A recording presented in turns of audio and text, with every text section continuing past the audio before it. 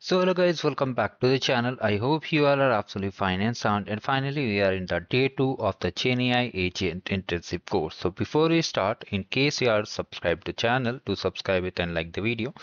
Now here we will find the other two courses. Here you can see you have to come to courses. You can just navigate via video also. Okay, so here you can see the day 1 course 1A and 1B solutions are here. Make sure to watch it. One more important thing, whenever you see a video, make sure to hype it the video too.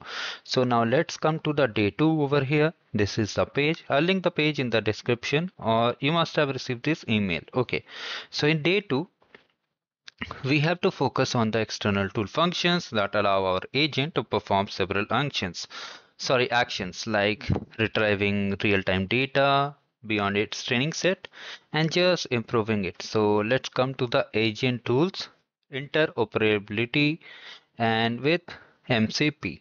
So here, if you want to listen to the summary postcard, let's open it also. So this is basically video, I think so. So here, let's complete the code lab. And many of you are asking that we have to submit. So basically for the course one, we don't have to submit it. Only I think the capstone project only we have to submit. So here you can see they have shared all the details. If you want to read, you can easily read basically about the agent tools and how they work. So let's start our task from here.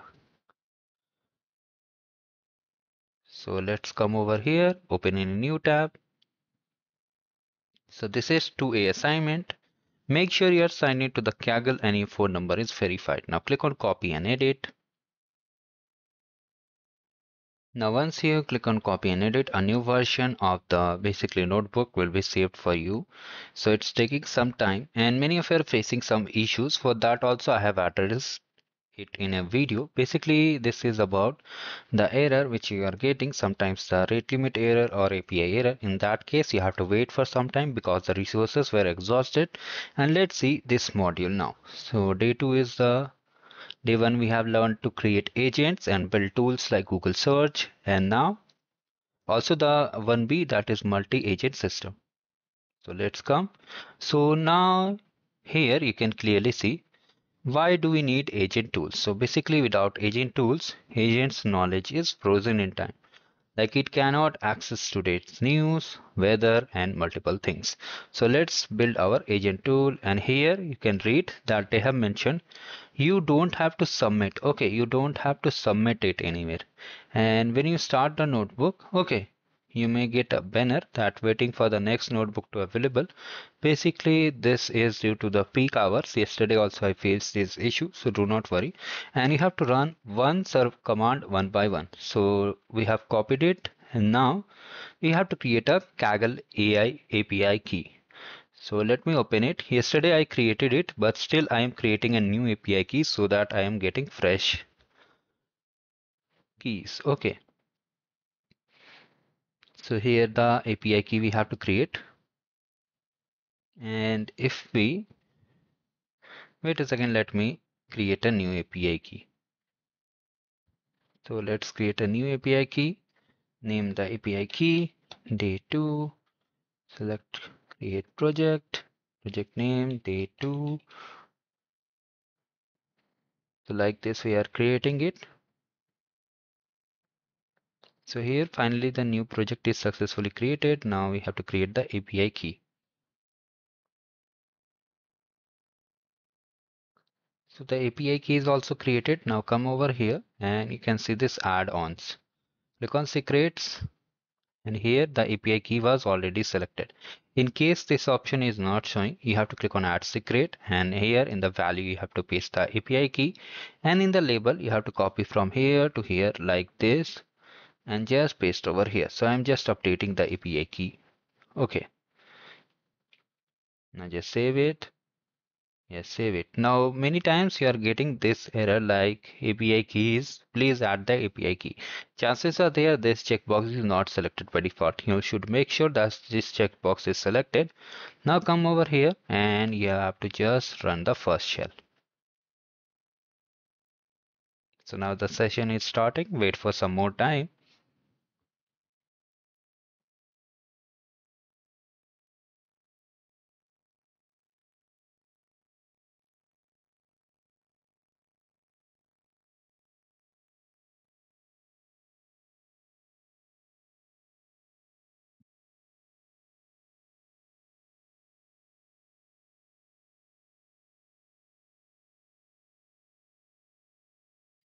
And make sure you have liked the video and hyped the video too. So you can see the session is started, and here you can see the setup and authentication is completed. We are still waiting for it to get stopped because the execution is still in queue state. Now come over here and import all the ADK tools. Before working on any tools, we need to import all the requirements files. Okay, requirement modules and files also. So we are importing all the requirement modules and basically the ADK components, and after that we'll run the helper function. So I hope you are able to understand each and everything whatever I'm trying to show in this tutorial. And don't worry, all the 5 days module will be covered in this channel. Make sure you share the channel with your community members and subscribe it.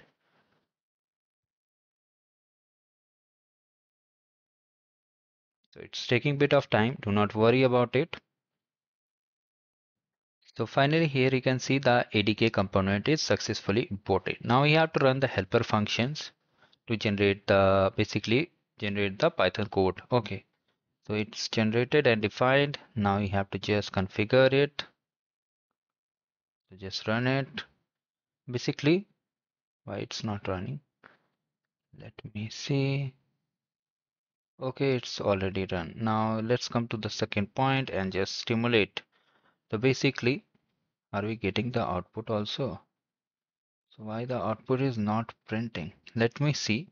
Yes, you can see here the first test is generated. Now the second test will be also generated. So let's see whether it's working or not.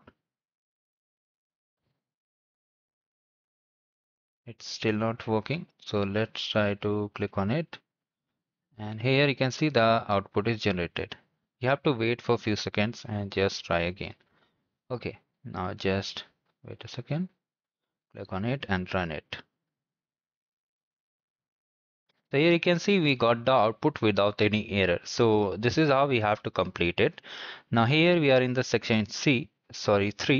Here we'll be improving the agent reliability with code. Okay, so here we have to ask our agent to generate a Python code and do the math and run it for our final result.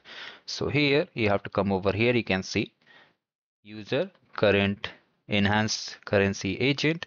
Now here you can get just you can see what we are doing calculation. So we are just generating for getting fee, payment method, exchange rate, and here you can see the calculation agent is just using the built-in code executor. Okay, so just run it.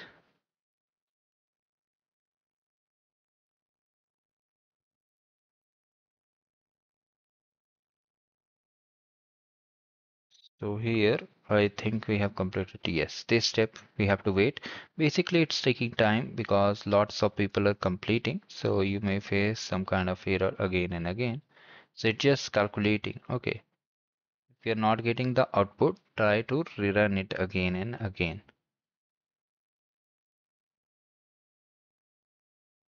So now we have to run the next code.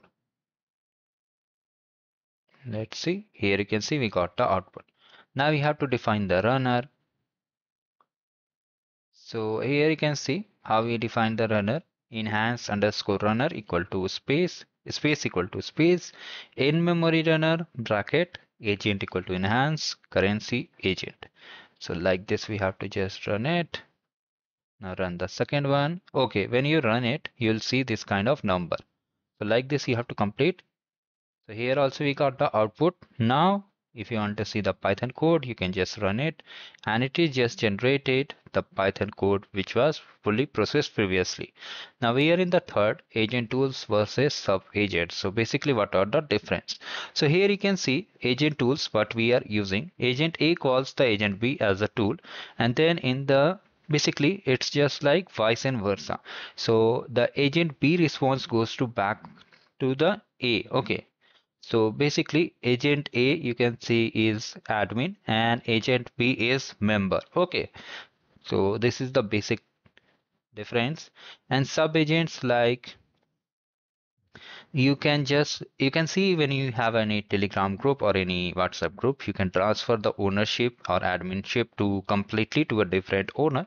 Like this we in the sub agents different pattern, you can transfer the agent A role completely to the agent B, and here in just like vice principal in case of school. Take case of the school. Similarly, if you transfers the basically admin panel, admin control, then it will just take over the all the task of the agent A. Okay, and here agent A is out. Basically, he may be enjoying the holidays. Now come to the section 4 over here. You can see. So what function tools we have used in this course so far? Basically, we have used the get fee payment method, get exchange rate, and now we have done the long running function tools also, and agent tools we have used for calculation. Now here you can see we have used the MCP tools also for accessing the file system, Google Maps, databases. Now we have to use the built-in tools. Okay, built-in tools we have to use, and here you can see, oh, basically it's just summarizing what we have used. So basically we have completed the second day module 1 and second day module B, basically 2B will be live also soon. So make sure you hype the video and subscribe the channel because all 5 days will cover intensive course together. Now here you can see we have used this tool, we have covered this. Now in the built-in tools, we have covered the Google search, built-in cloud connector, and basically what are the advantages if you see, they have mentioned reliability, tested tools, and workbox. So here we have completed it. If you want, you can save it. And many of you are getting error in the save version also, so do not worry about it.